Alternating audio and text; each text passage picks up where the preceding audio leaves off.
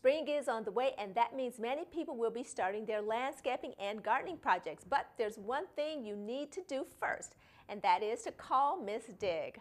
Miss Dig is a consumer helpline. Before you start digging, you need to make sure there aren't any underground cables or pipes. You never know when there might be electric power lines where you're digging. Sometimes it might not look like there might be anything, but there could be something underneath the ground. If you dig into an electric power line, there's a risk of getting electrocuted by severing that line.